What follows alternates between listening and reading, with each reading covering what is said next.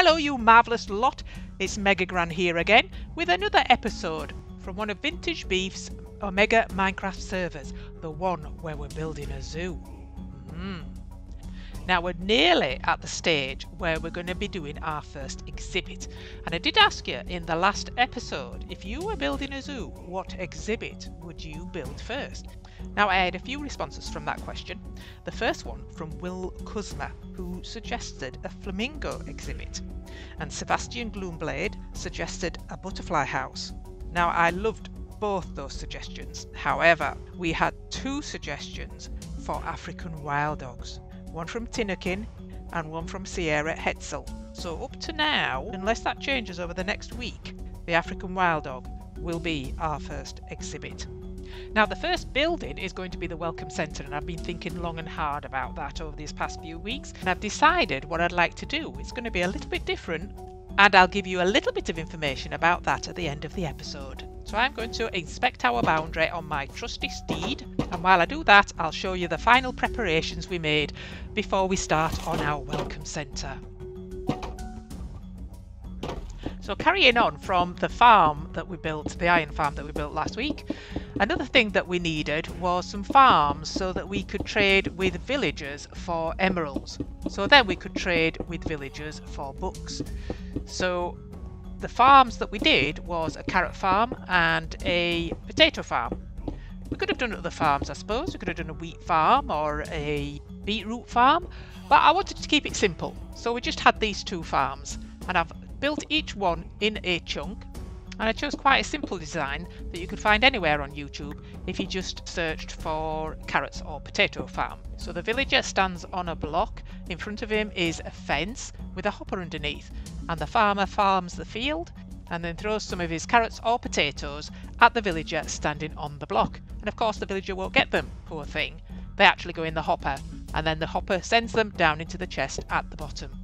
So quite simple really. And they're quite easy to build and quite quick as well. You can get them up and running in no time at all. So once you've built the 9x9, you then have to build this little compartment where the villager stands. And he stands over a block on the middle hopper, and the fence goes above the hopper in front of where the villager will stand. You need a composter in the middle so the farmer has a workstation, and you do need to cover that with something so that the farmer doesn't get into the composter. I've seen them do that. So I usually cover it with a light piece of glowstone or something like that. And then just to neaten it off, I tend to put something on top of that as well. I think that looks neat and tidy. I quite like it. So before getting your villager in, you've got to make that little compartment secure so he doesn't actually get out. And then I had to go and find a villager for this bit because I didn't have a spare one. But I did have a farmer. So I tried to release him into the farm, but he was a bit reluctant to go. So I had to be quick with my pick. There you go. He couldn't get back in. I was too quick for you. Yes, never mind looking at me like that. This is your job. Then I went off to find some other villagers. There was a little desert that we used before to get some villagers, and there were a few there if I remember rightly. So in I followed. Got my tackle out. I have a special chest now with all the stuff for capturing in it. There it is. So I just needed a few cages. Don't know if there'd be that many, but I got them out anyway. Put my cage down, opened it up and shoved him in. Quick as a flash. So I managed to fill all my cages. So that was pretty good. And I thought while I was out and about, I'd do a bit of collecting. So that was another tarantula. As I was out and about, I thought I'd do a little bit of exploring. It wasn't long before I came across something very interesting. I thought it would have been looted, but it wasn't. I was quite lucky, I think. Don't know about the Curse of Binding book though. But there were a few things in there that I found useful. So that was quite good. And, of course, the TNT. You've got to take that, haven't you? And then I spotted another interesting thing over here. Some kind of village.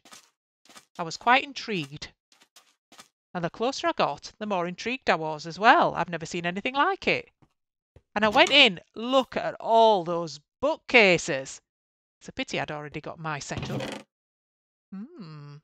Nice. But the general design of this and the use of these blocks was gorgeous. I loved it. I loved all the pink stuff. Bit girly, I suppose.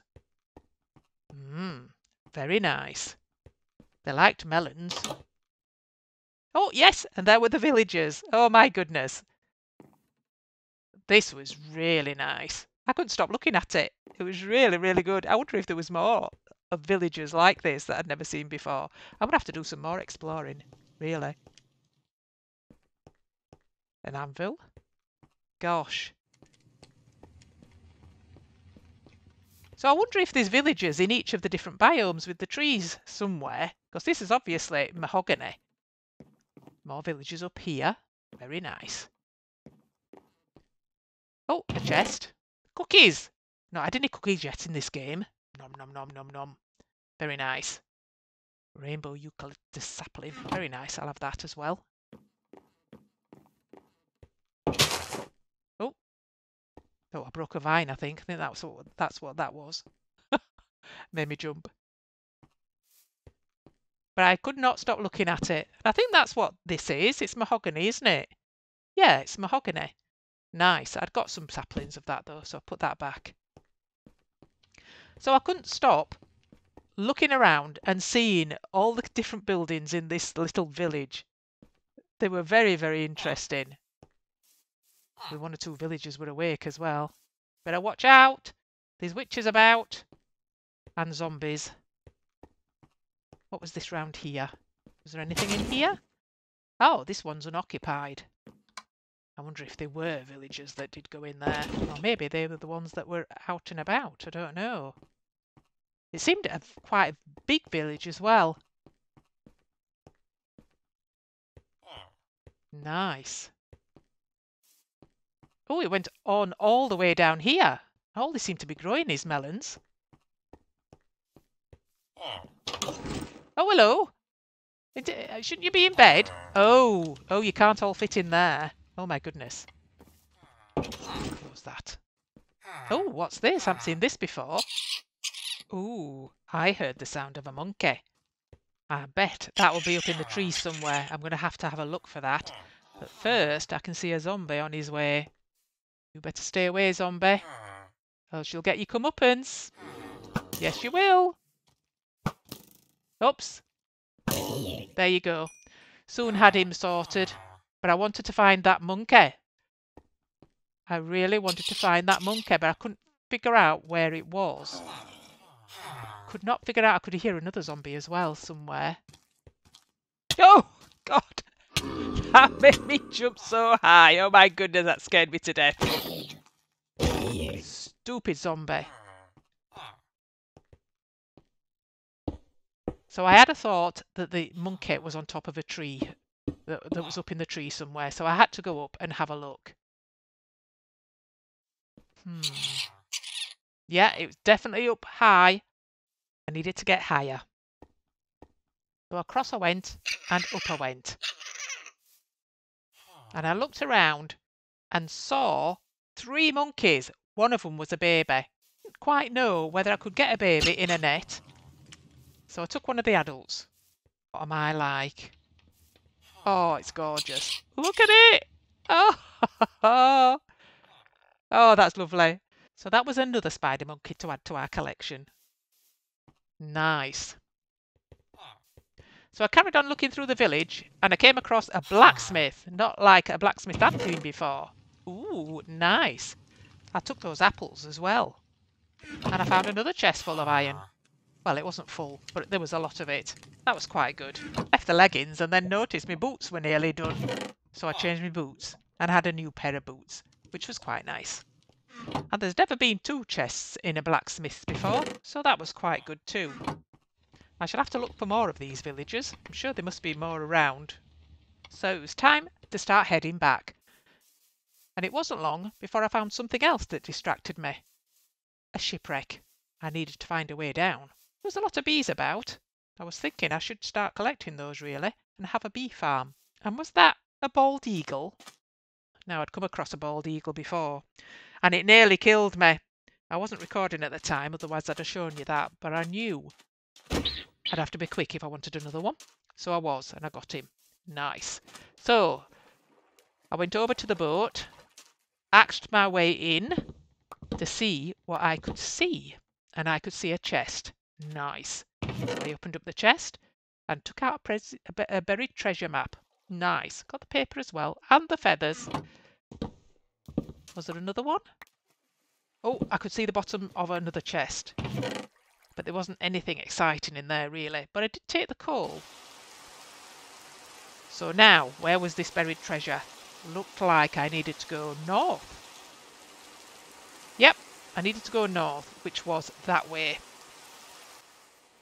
So I went back this way, over hill and dale, through rivers, over land, and got my boat out in the end. But it wasn't too far away. It wasn't too long before the map started to fill in. There we go. So it's actually on this bit of land over here.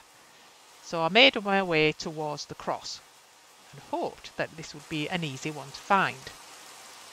I needed to get myself right under the cross, like you could almost not see me. I was covered with the cross.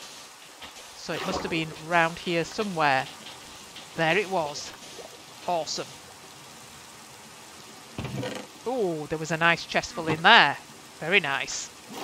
I'd already found one treasure map and I'd started mapping out our base, but it was far too small. I needed quite a few maps together, so I'd have to do that all over again. And I'll show you that when I've done it.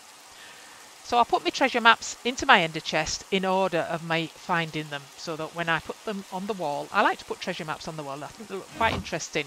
They'd be in order of me finding them. And it wasn't long before I spotted another shipwreck. So I thought, I'll have a look at that as well. I had respiration on my helmet, so it wasn't too daunting a task getting down there and not drowning. I was straight in. There it was.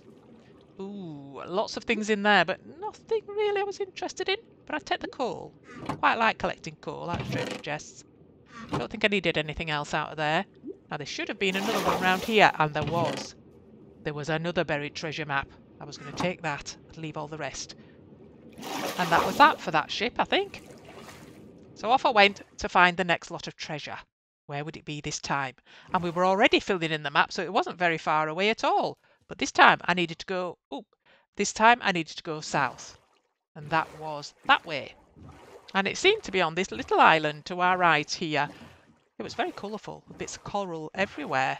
And a lot more mahogany as well. Yep, we were coming up to it. I needed to turn here. So I followed the cross, headed straight for it, and hoped I could get right over it, and it'd be as easy to find as it was last time. Yep, we were getting there. Over this way. Oh, a bit too far. A bit too far that way. Right, we were getting right under the cross. So that needed to be a little bit to the right, a little bit to the left. A little shuffle right underneath it. Right, that should be right here somewhere. Did I find it with first go?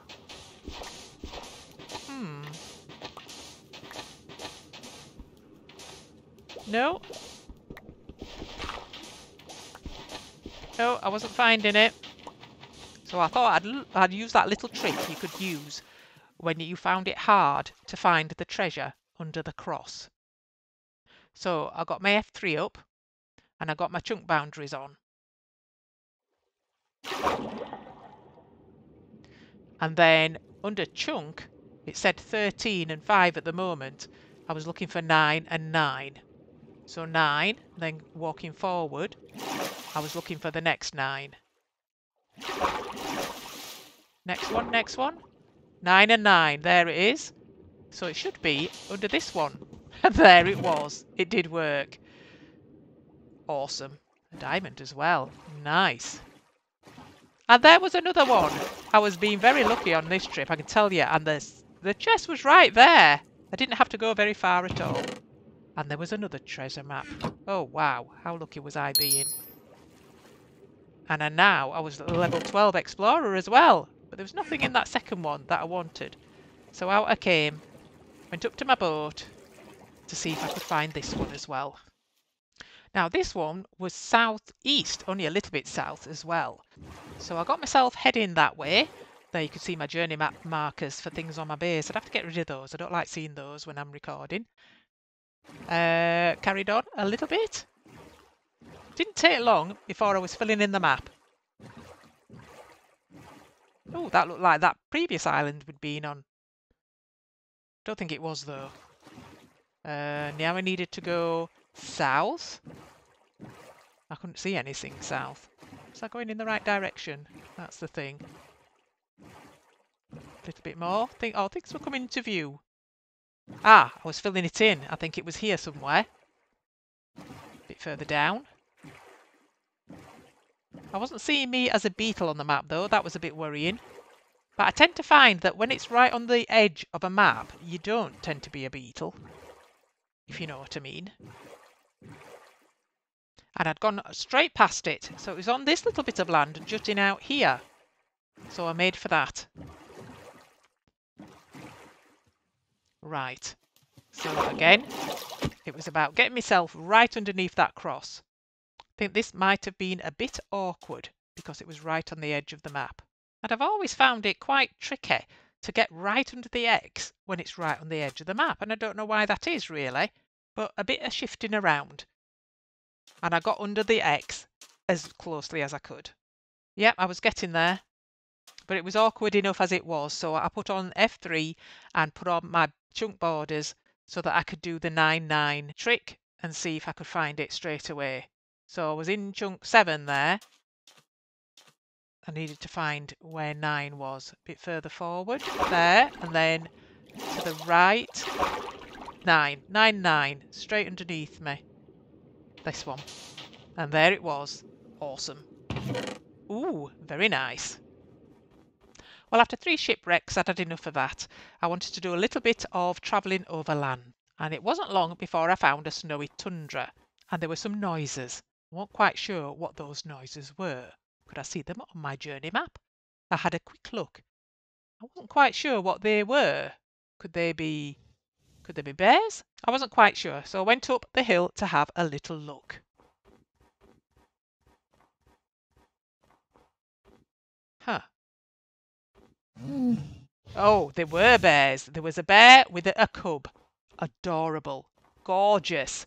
But I went this way because I didn't want it to be attacked. And then next thing I knew, I was down in a hole. I don't know how that happened because I couldn't see a hole. But when I looked up, it was actually snow. And then trying to get out, I got down into another hole. Oh dear. So I dug my way out of that, determined this time to stay out of holes. It wasn't long before I was looking at penguins. Adorable. And I knew somebody who was quite partial to penguins, so I thought I'd get a few of these as well. Because if you have a penguin exhibit, you want more than just a couple, because they usually go around in big groups, don't they? So, I nabbed one. Nabbed another. Oh, and then I spotted that bald eagle, so I need to keep my eye on him.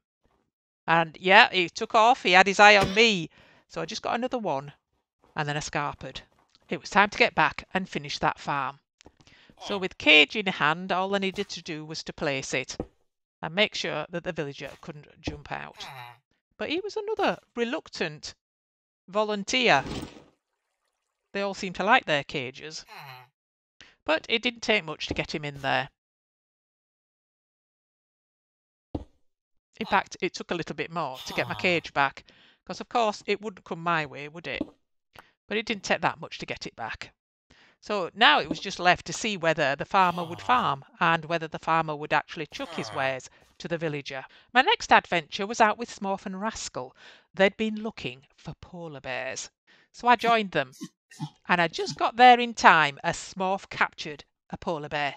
Very nicely done, I must say. So I offered to capture the next one. And maybe this would have been the time to get out the tranquilizer gun, because the Zower bears are not quite as friendly as the vanilla bears. Oh, I found 2. There's 2 here. Oh my goodness. Let me just, I'm still on the sea at the moment. Hang on a minute, I'm in a boat. Hang on. Oh, there's 3 there. Oh my goodness.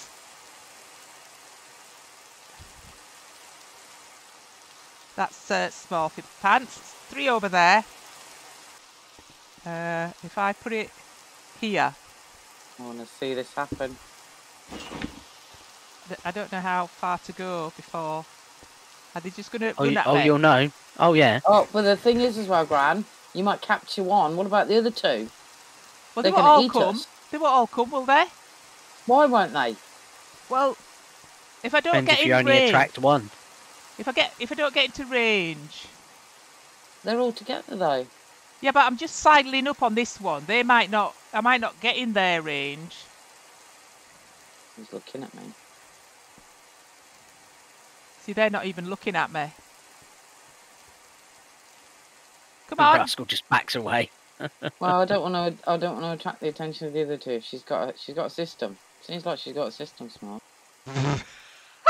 When they all three start to run at us.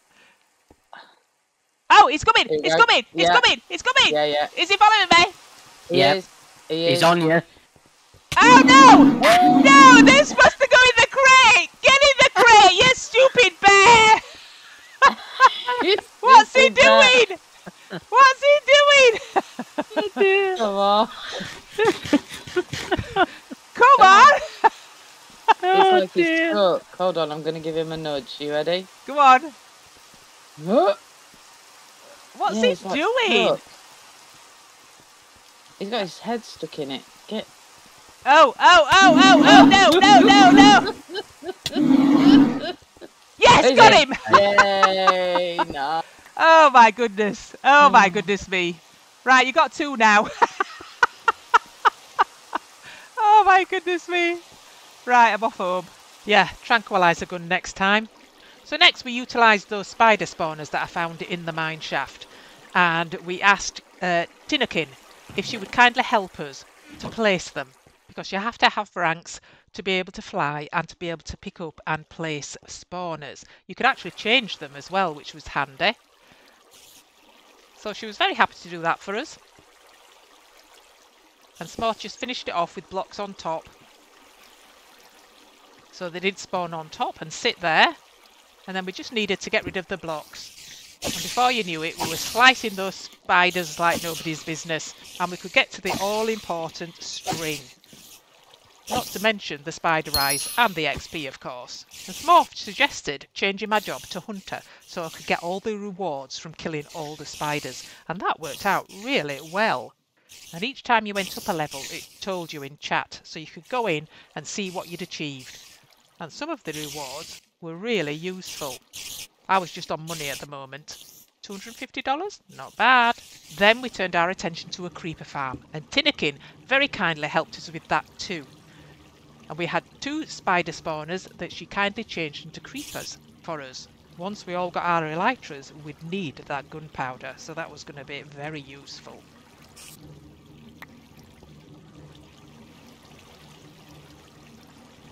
Nice. And it was quite effective, I must say.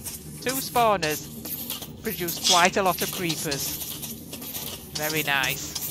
And the gunpowder was finding its way into the chests, so that was good to see as well. Very nice.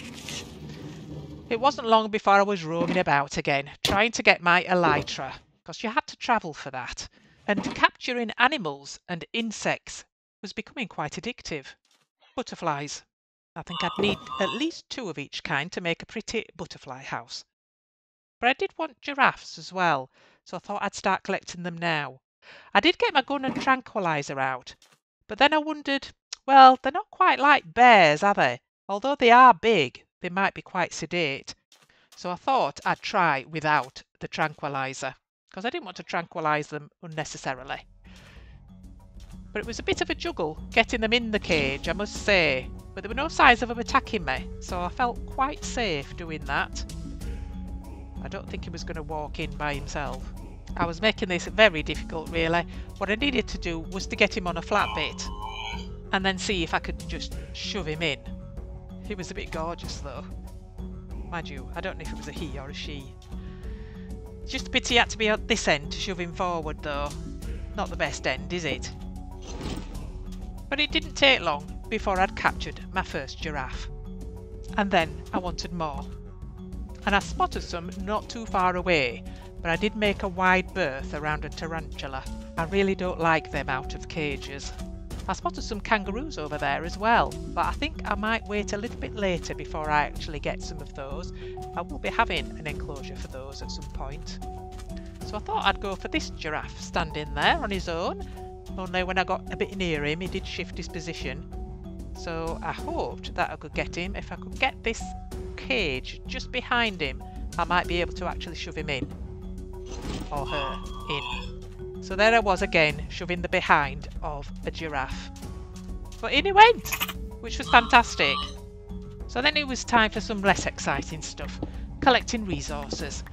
And I was collecting blocks for the build of the Welcome Centre. I'd been working out some block pallets with Rascal and Smorf, and Smorf had come up with some really, really nice ideas. But it meant collecting them. And terracotta was going to feature quite a bit. And just before I end this episode, I'm going to give you a sneak peek of what I'm planning for the Welcome Centre. So my idea is that the Welcome Centre is actually going to be situated centrally, or as centrally as I can get it, in the middle of the zoo. And in the middle of the Welcome Centre, there's going to be a tower, and at the top of the tower, there'll be a viewing platform. And that's all I'm going to say for this week. So in next week's episode, I'll be showing you how I built it. So that's it for this week's episode. I hope you enjoyed the episode. If you did, give us a thumbs up if you can, and please subscribe because it really helps out my channel. And a big thank you to everybody that replied. I really enjoy your comments. I'll read them all and I'll reply to them all.